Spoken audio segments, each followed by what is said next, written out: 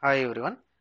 In this video I am going to continue the derivation which was started in the previous video, IDS versus VDS. So this derivation, as I discussed, it is very important, and definitely you may get this question in the external examination, IDS versus VDS. So here we are going to derive the drain to source current in terms of drain to source voltage. Okay, I have already started with this IDS notation. The standard notation of the IDS from this MOS structure is charge induced in the channel by electron transit time tau sd. Okay, later first we have calculated the denominator part tau sd, and then we have moved to the QC that we have calculated in the non-saturation region. So we have taken the QC, charge induced in the channel, the standard notation epsilon insulator epsilon naught Eg into W by L. Later we have taken what is Eg and substituted everything, and we have derived these ideas in two terms like K and beta. Now I am going to extend the derivation in two more parameters. So they are gate capacitance and one more is gate capacitance per unit area. So the gate capacitance Cg, how can you express the gate capacitance Cg? Normally capacitance, we can write the capacitance expression as C is equal to epsilon A by D. C is equal to epsilon A by D. This is general formula. D is nothing but distance between the plates, A is the area of the plates, epsilon naught relative permittivity and as well as free space permittivity, and C is that capacitance. Now as we are going to write the expression for G, gate, Cg is equal to epsilon naught epsilon insulator A, nothing but area, divided by D, thickness of the oxide, because that capacitance Cg is existed between the polysilicon and the substrate, that is at the gate terminal. So that's why it is gate capacitance. So area A is equal to length into W, length into width. So that's why this Cg, we are writing it as epsilon naught epsilon insulator W into L divided by D. Okay, how can you write this Cg in terms of K? What do you mean by K? See here, K we have assumed something, epsilon naught epsilon insulator mu by D. So we already know K is equal to epsilon naught epsilon insulator mu by D. Okay, so from this relation we can write K into K by mu is equal to epsilon naught epsilon insulator by D. Substitute this in this. So therefore Cg is equal to KWL by mu. So what we need, K is equal to Cg mu by WL. Substitute this K value, substitute K in equation, I think equation is 3, equation 3. So then IDS is equal to K into W by L, nothing but Cg mu by WL, W by L into VGS minus VT minus VDS by 2 into VDS. Okay, here W gets cancelled. So IDS is equal to Cg mu by L square, VGS minus VT, we can multiply that VDS inside, VDS minus VDS square by 2. This is what the fifth equation, that is in terms of Cg. Now let us introduce another parameter, introduce C naught, which is gate capacitance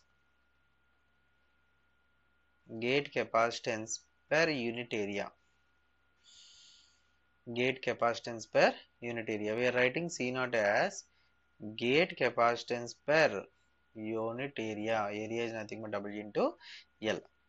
Okay, we know CG already in the above case. CG is equal to C naught into W L. Therefore,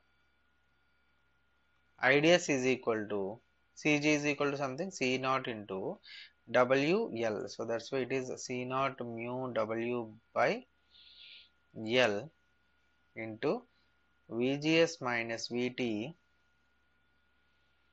VDS minus VDS square by 2.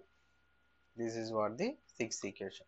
So these equations, these four equations which are in terms of K, in terms of beta, in terms of CG, in terms of C naught, these four equations are very important. Definitely you may get a what is that, a problem on any of these IDS equations.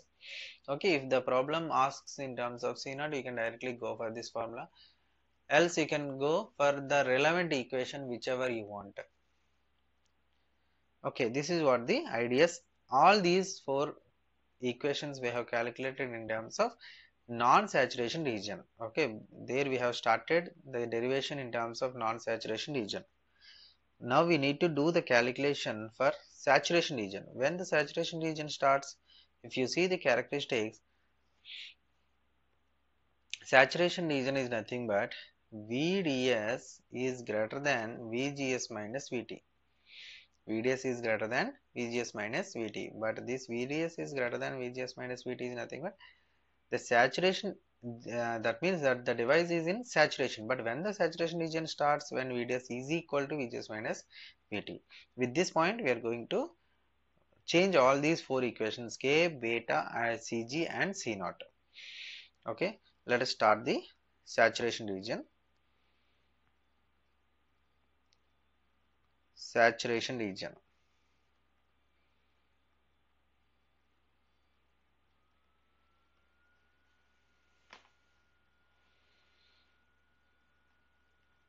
Okay, so how the characteristics are?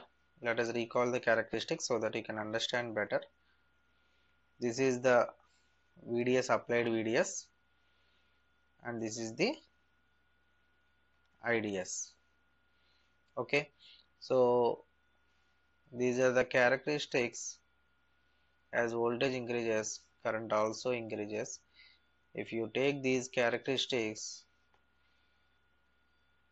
at this particular point VDS is equal to VGS minus VT, saturation region starts. This entire region called as saturation region, where VDS is greater than VGS minus VT. Okay, this is lesser value region, left hand side, right hand side it is greater value region. But saturation region enters, the transistor enters into saturation region where VDS is equal to VGS minus VT. So transistor enters into saturation region. Transistor enters into saturation region when VDS is equal to VGS minus VT. VDS is equal to VGS minus VT. So substitute this formula in all those four equations. So from IDS equations, in terms of K, IDS is equal to K into W by L. K into W by L, this is the first equation in terms of K. K into W by L, VGS minus VT into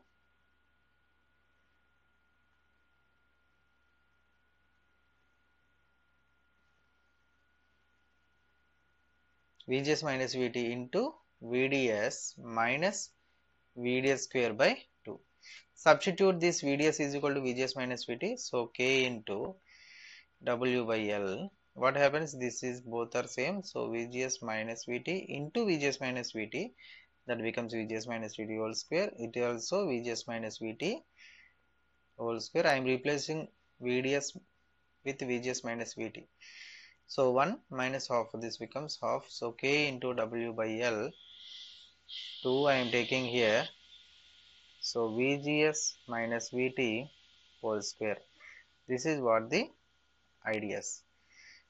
Or you can also write IDS is equal to K into W by 2L into VDS square. You can also write, because VGS equal to VDS equal to VGS minus VT whole square. Okay, and in terms of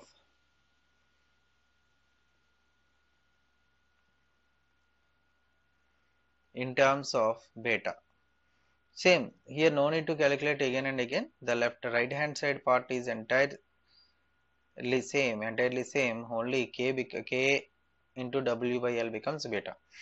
So IDS is equal to